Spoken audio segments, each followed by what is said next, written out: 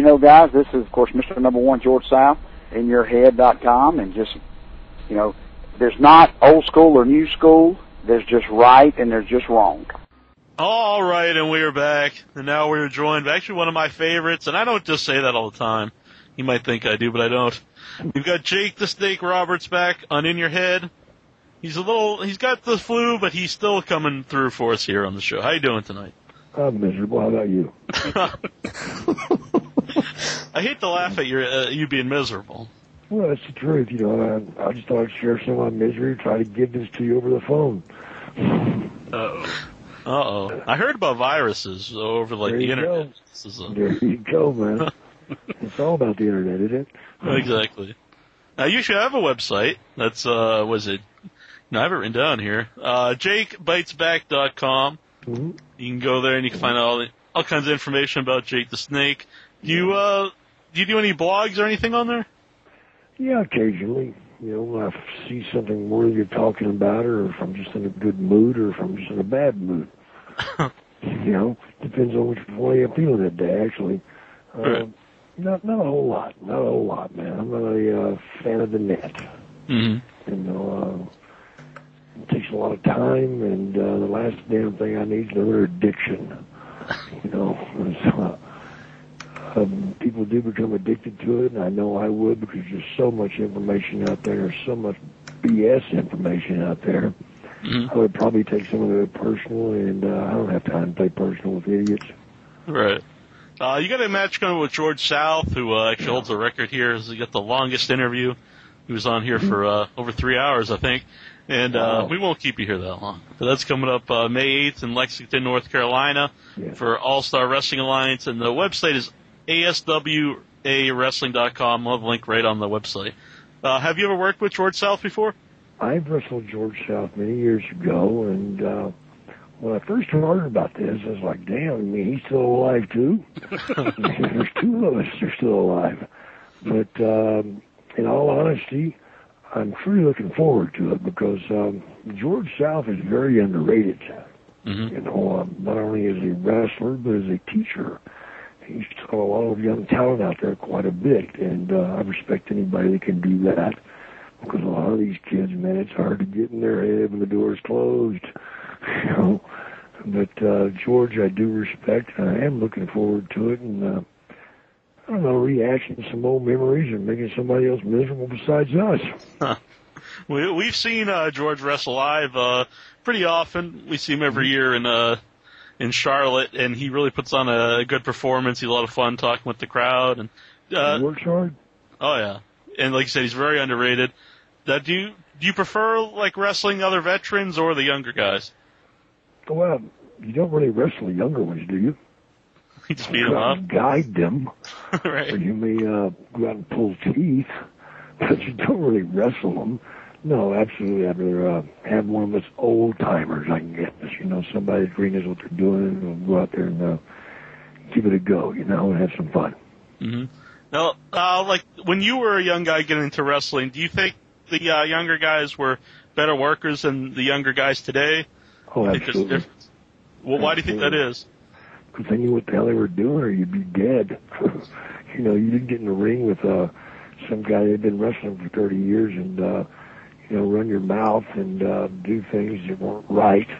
You went out there and kept your mouth shut, and you tried to learn, you know, and that's what's missing, I think, a lot of it today is the there's just no place to learn for these guys anymore, unfortunately, you know.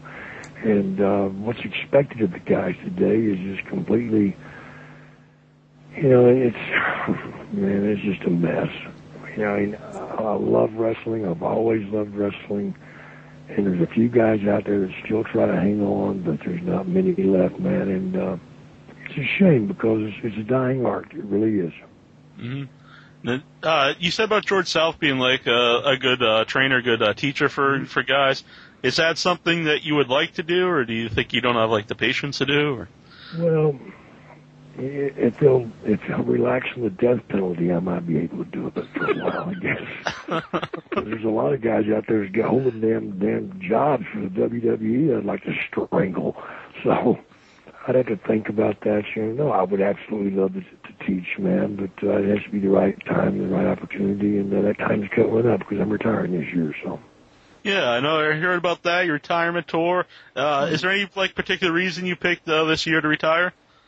Yeah, because I'm too damn old to do it anymore, man. I'm 55 years old. I'm a grandfather, and I want to raise some grandkids, and I got to take better care of myself. Hell, I mean, if I knew I was going to live this long, I would have taken better care of myself. Yeah. No. Is Jake on? Yeah, he is. We got a caller here, and anyone who calls in, just wait to be called on, and we'll get to you. But who are you? My name is Carlos. I'm from the Bronx in New York City. All right, Carlos, you have a question for Jake? Yes, sure, I do. Jake, Yeah. how you doing, first of all? Pretty good. All right. I have a couple of questions for you. The first one is, would you ever be back in the WWE? Well, never say never. I learned that a long time ago, especially in this business, but it's not something I see around the corner now. Okay, great. My second question is, what role would you prefer to be in the WWE from the following? Would you like to be a play-by-play broadcaster or behind the scenes, writing the story? Definitely behind the scenes. Broadcasting's not for me, not with this horrible voice. Kidding me? God, I might say what I really think on air, I'd get in trouble. Wow. I really believe that Vince McMahon really needs to get you back in there because, I do enjoy the WWE, but I agree with you. Back in the 80s and part of the 90s, it was a hell of a lot better product than now. Absolutely.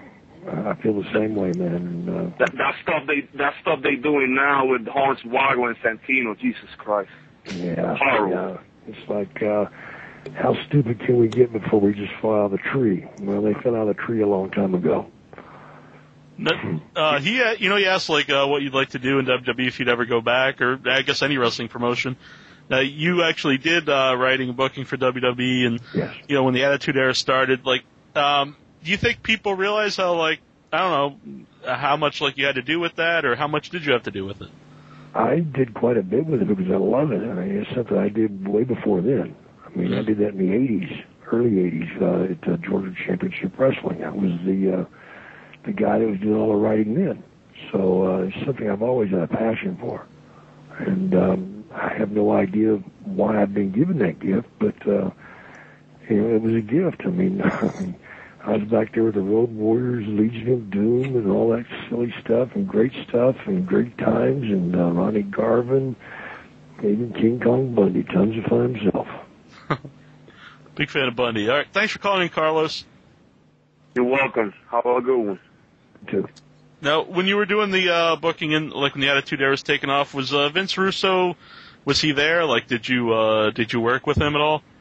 I never smelled him. No. No, I didn't see Vince. No. Yeah. No. I was doing my thing now. I think he was behind the scenes doing writing at the time. I don't know, writing magazines or something. How much involvement did you have with the Austin 316 promo? Quite a bit with Steve Austin himself. I mean, when I first met Steve, he was, he wasn't Steve Austin, okay? He was the ringmaster. Boy, I don't remember that one. Then he was one of the, I don't know, when WCW with Pillman, they had a little thing down. Yeah, the Hollywood Blondes. Yeah, Hollywood Blondes, and that wasn't happening either. And I just talked to Steve and say, man, you're trying to be something that you're not. And you got to grab something that you believe in, and something that you can ride, and something that you can do with your eyes closed. Because he's a great piece of talent. Mm-hmm. His wrestling ability was phenomenal. But he was just trying to do things, and he wasn't. And we had quite a few long talks, and he certainly did all the damn work, and he certainly worked his butt off, and he certainly earned every damn dime he's gotten. But I was just glad that I was there to help him along the way, man, because I remember a point in time when Vince McMahon said that Steve Austin would never be more than middle of the card. Well, we changed that, didn't we? Hmm. Did anyone ever say that to you, like during your career, like you weren't maybe you weren't big enough? I mean, you're always a big guy, but you weren't muscular enough, or you didn't have it to be, or anything. My problem was I was always saying it to myself. Mm-hmm. You know, I always doubted myself. You know, something growing up come along there and just kind of struck my mind and held on to me, and really caused me a lot of problem over the years. Doubting myself, my ability, my faith, everything. And, you know, things happen as a kid, man, it drags you down the wrong road. And some people are smarter than others, and damn sure wasn't one of them, because I traveled the wrong road for a long time. Mm-hmm. You know, people, there's kind of a theme here is a lot of fans online, and the people called in saying that wrestling today isn't as good as it used to be. And one thing is, they say like all the promos are scripted. Do you think that would have been possible for you to really binge Jake the Snake Roberts if someone like wrote everything you were going to say? Well, it would have been impossible for them to write what I was going to say, because I didn't know what I was going to say either. Right. Okay, I always did stuff off the top of my head. I always went in there with an idea, but it just flowed. Okay? Again, it was a gift. I'd like to take credit for it, but I'm just damn sure smarter and higher power than I did came up with this stuff. Mm-hmm. Is there one promo? Second nature. Mm-hmm. Is there one promo or angle that sticks out to you from your career? There's too many of them. You know, I mean, I had the opportunity to wrestle a lot of great pieces of talent, and had the mic time to enjoy it. Whether it be with DiBiase, with Ronnie Garvin, with, my God, Andre the Giant, the list goes on and on and on and on. You know, there were some that I missed, that I wish I could have had more time with, like Mr. Perfect. I would have definitely liked to have had a feud with him. I enjoyed the time with Rick Martel. I mean, there's not many people I didn't enjoy. Bad News Allen, I loved being with him out there. I mean, I loved any time I was in the damn ring. That was a problem. I was happier in the ring than out. Mm-hmm. You mentioned a lot of different, like, size guys. You know, you mentioned King Kong Bundy before, and then guys more size and smaller. Was there any, like, particular style you liked to work with, or was that kind of something you prided yourself on, that you could work with anybody from, you know, any size guy? As long as it was solid, I was comfortable with it. You know, I didn't like people that were light-handed, people that were easy going through the motions. I wanted somebody out there to push, you know. Because the last thing I ever wanted to hear from one of the fans was, "Oh, that's bullshit," you know. Ain't happening with me. Mm-hmm. Because the day I died, I'll still bust your butt. I know you do work with Jim Rose Circus now. No, I don't know that anymore. You don't do that anymore? What was that experience like? Is there a reason why you stopped doing that?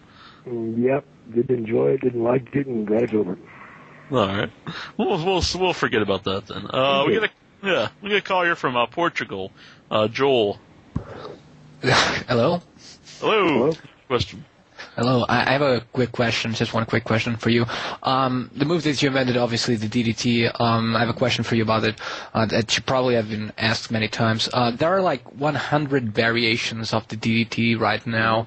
The move is done from the top rope, outside of the ring, every place. The problem is, not many people consider it to be a finishing move anymore because of the fact that it's used so many times and in the middle of matches, just, you know, as a break, as like a wrestle sometimes. Yeah. So my question to you is, as the inventor of that move, how does that make you feel? It makes me feel wonderful. Yeah. I'll tell you why. Simply because when Jake Roberts did it, you didn't get your butt up. Okay? It was done, it was over, it was finished. And everybody knew it. Now you got 10,000 people out there doing it, but nobody can beat anybody with it. So what that tells me is I must be a lot damn better than they are. Yeah? Better technique. You know, I don't need a sledgehammer. I don't need to run over you the car. I don't need to jump off the top of a cage and land on my head. I'll beat you out there. Was that something that you really tried to do to protect the move, to make sure that it was always over and was always, you know, the end of a match? Bottom line is protecting your credibility is the most important thing in the ring. That's what's lost today. There's no credibility out there. I mean, everybody does the same damn stuff. They do it all night long. You see the same moves 20 times. Nothing means nothing. There's no... Uh-oh. Yeah. Hold on, let's go to break here real quick. Okie dokie. We'll go to break and try to get Jake back on the line. Listen up, scumbags. I'm Madman Pondo, and you're listening to InYourHeadOnline.com. You better listen to it, or I'll come to each one of your houses and kick your ass. All right, and we're still here with Jake the Snake Roberts. Someone was trying to hijack the show, I think. Absolutely. I think Vince was tapping your line, man. The last caller, he was asked about the DDT, and something I've always heard, some people said that they compared the way Steve Austin worked to the way you worked, how they would kind of put the match around trying to hit the DDT, and he would be trying to hit the stunner. And can you see that? Oh, absolutely. It's smart. Diamond Dallas Page did the same thing. I think anybody... I remember doing that with Tim Horner back in the 80s with a simple roll-up. I'd have him roll a guy up 2 or 3 times in the match. We might not beat him, but he'd almost beat him. That's what it's all about, building the anticipation before it. It's sort of like making love. Hopefully you don't start out with your best move.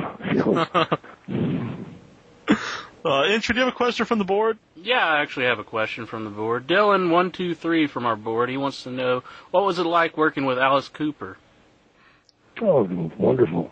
Wonderful. Except I wish he'd been a little bit stronger so he carried the damn snake. The snake outweighed him by about 25 pounds. And, he's such a handsome devil anyway, It